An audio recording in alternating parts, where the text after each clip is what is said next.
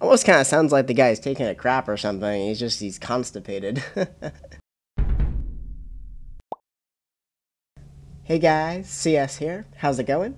Welcome to today's Let's Play of Netstorm, Islands at War. Now this is a little lesser known real-time strategy game from 1997, developed by Titantic Entertainment and published by Activision. It was designed to be like a massive multiplayer online game, but there is single-player mode as well. I played this so much, I cannot tell you how much I played this game. I played it so much, especially around 2004 when when the main servers went offline and they had fan servers set up. I played this to death.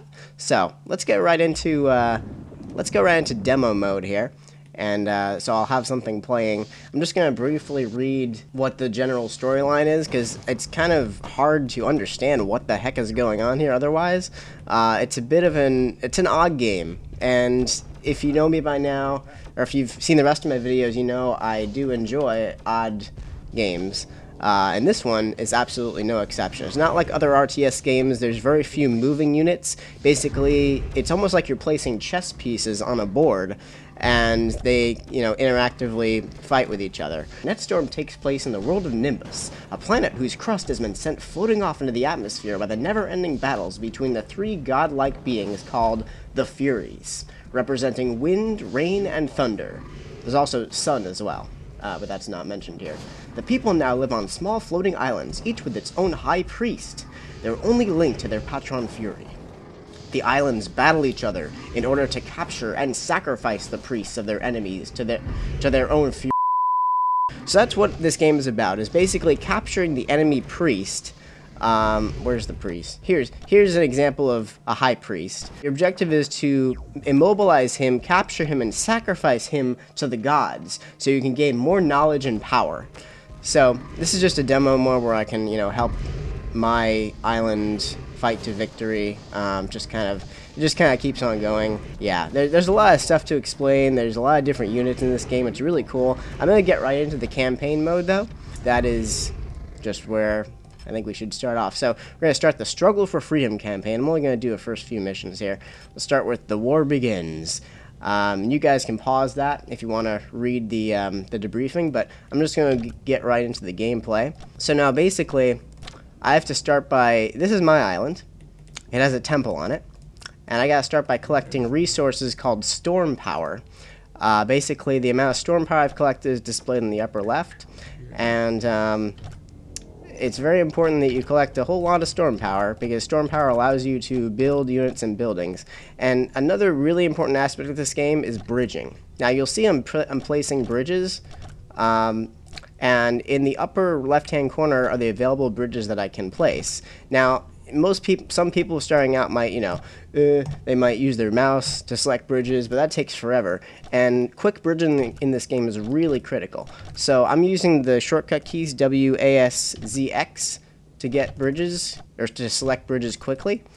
And okay, so in order to be able, so this is the bridge I have out towards the enemy base. I'm actually going to sneak around the back. I'm going to cut him off. See, he's trying to place his own bridges. And the faster bridger you are, the easier this game is, pretty much. So I need to start building a sun workshop. Basically, you can build a I can't fit it there. Okay, I'm going to build a workshop right there. Workshop allows you to put knowledge into production. So basically, I'm going to put a few different pieces of knowledge into production once I get this workshop up. So the priest is walking over. He's going to synthesize the sun workshop on my island, and then we'll get started. I'm going to start by attacking some of these sun disk throwers in the front, and you can right click on any item in the, oh wow, okay, that's in range of a sun disk thrower. That's not good. Anyway, we're going to put rain generator into production, and oh, we only have sun cannons. Okay, well that's fine. So basically, the temple emits energy. It's emitting rain energy specifically, so I need to extend the range of that energy. And then I have an energy range sufficient to be able to place these cannons. Basically, when you place units in the game, they need to be within the range of energy, and they also cost storm power as well. I'm just going to let those 2 cannons do their work, because that should be enough. In the meantime, I'm going to extend my range of energy over here. And we're going to sneak our way all the way to the back and destroy the temple. So this is what I was talking about. There's splash damage in the game, so when you have wow, yeah, see? That's what I'm talking about, splash damage. You don't want to be placing a lot of your offensive units close together, because then that'll happen. So we also have another, we can put a whirly base into production, but honestly, I don't think I'm even going to need whirly bases. I could probably do this entire thing with a load of sun cannons. So here we go. Basically, when you construct a unit in this game, you have to wait for its energy to come all the way from the temple in order for it to be synthesized. Okay, I'm going to get as many cannons back here as I can. And then we're going to capture his high priest. You can just barely see his priest hiding out behind the temple there. So once this temple explodes, it's going to create, basically it's going to immobilize everything around it, and that's going to include his priest. So I don't even have to destroy the rest of the stuff on the island. I just got to make sure I get the priest. Ho ho, look at that temple flaming.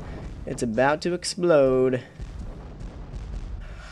And boom. Okay, awesome. So now the priest is immobilized. So we get to pick up the priest using a golem. By the way, these little transports are called golems. And I'm going to use the golem to go ahead and pick up the priest. Yes, master. Oh crap. My golem might get destroyed if... Yeah, ha! That happened. Oh wow. Let's make sure we keep the priest immobilized. Let's grab another golem. That can't happen. Okay, great. So now we're going to bring the priest back to the altar, and then we're going to perform a sacrificial ritual. So here we go. The enemy priest is now chained to the altar. So we're going to select our priest and begin the sacrifice.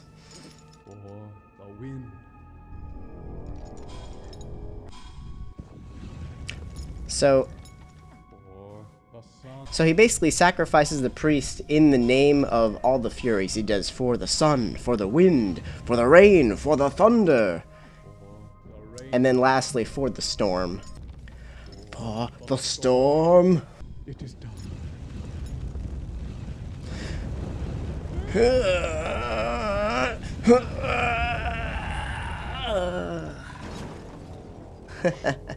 And there is the sacrifice and the win of this mission. Only with many leaders behind you can the powers of darkness be overthrown and destroyed. Alright, well, let's continue overthrowing the powers of darkness on the next mission.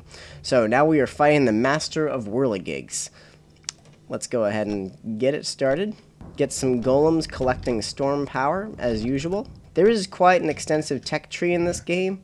But when you first start out in these missions, you only have access to kind of the more primitive sun units. I'm going to go ahead and get a sun workshop going.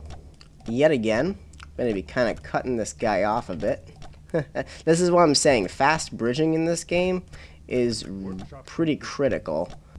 Okay, so I'm upgrading my sun workshop, and that allows me to insert one more piece of knowledge into production. So, okay, we're going to extend the range of this. We're going to put out some sun disk throwers to battle these whirligigs. Now, this is a whirligig base, and they produce these little flying things called whirligigs, which can attack you from a wide range. If you select a building, or you select a unit, you can see its range. You see they have range all the way out to there. So, I'm basically going to be... I'm also going to be attacking his temple. He's just going to keep firing back with whirligigs. Let's see. I need more. See, I'm running low on storm power. So when you don't have enough storm power to build something, the stuff listed on your units listed on the left become redded out because you don't have enough storm power to build it. So our battle is well underway here. And once you know how to play the game, it's really fun. It just takes a lot of practice to get good. I mean, gee, what game doesn't take practice to get good at? CS. And you also get storm power bonuses for when you destroy enemy units. So I get a specific percentage of what that unit costs to build added to my storm power when I destroy an enemy unit. And I know a lot of this might not be making a lot of sense. I love getting into the technicalities because I absolutely love this game. I've played it for almost 20 years now, so it's just a really, really special part of me. And that temple is about to explode yet again. Just 2 more hits should do it.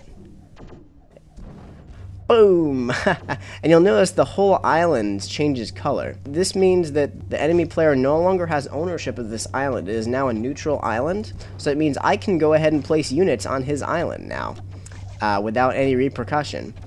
So now it's time to capture this high priest as well. Let's go ahead and get a golem out here, pick him up, as I completely overtake the island with sun disc throwers here.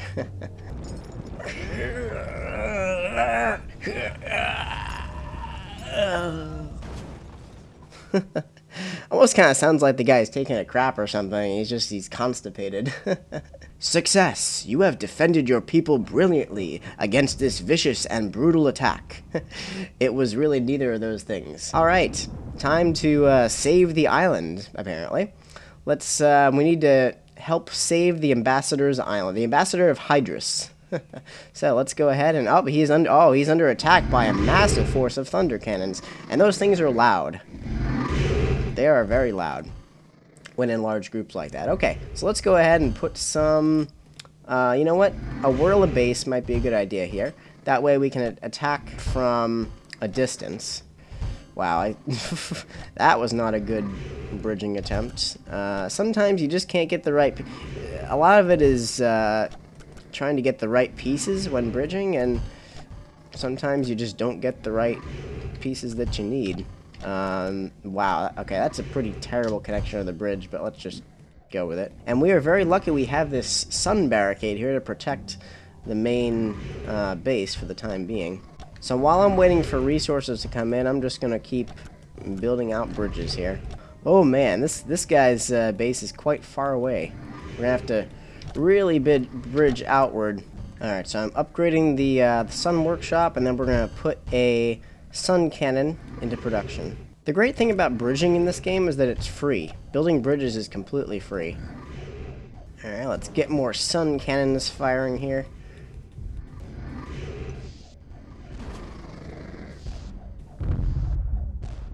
Alright, so we are slowly taking apart his offensive line of thunder cannons. And now we're beginning to attack his island here. Of course, you can see I did a lot of bridge building already, but let's keep it up here. And now we're just overwhelming him with whirligig bases at this point. Oh man, I absolutely love this game. Like I said before, it's kind of like playing a game of chess in the sky. Let's prepare our around the back attack. Yep, at this point the island is ours. No question about it. Also, I love some of these transport units. Like this one is aligned with Thunder. It's called the Bulf. Yeah, I love these units, and I should have been showing some of these statistics screens all along probably, because it gives you complete rundown of each of the unit specs.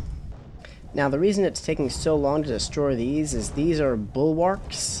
They are essentially very heavy defense towers. Alright, there we go. The priest is immobilized. I'm bringing a golem over to capture it so I can get my sacrifice and get tons more knowledge. Oh yeah, sorry again about my my green screen, guys. It's actually a very cloudy day. I have hardly enough light to be able to have the green screen. I really should get a proper green screen kit, and that is on my to-do list. So this game does still have multiplayer servers up and running. Sporadically. There's a very, very small user community still active for this game, so it is possible to play this online with you guys if you're interested in doing that. Alright, there's our sacrifice, and the temple is about to go boom.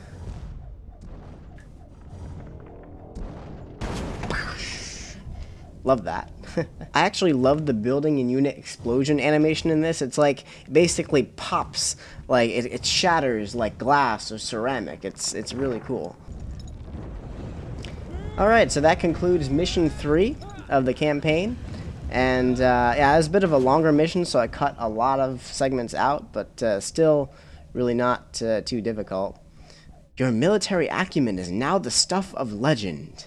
Alright, so there's a bunch more missions I could play, but I'm going to leave this video here. This one's another one which could take quite a while. So I really hope you guys enjoyed this video. If you did, make sure to give it a like. And until next time, this is CS, signing out.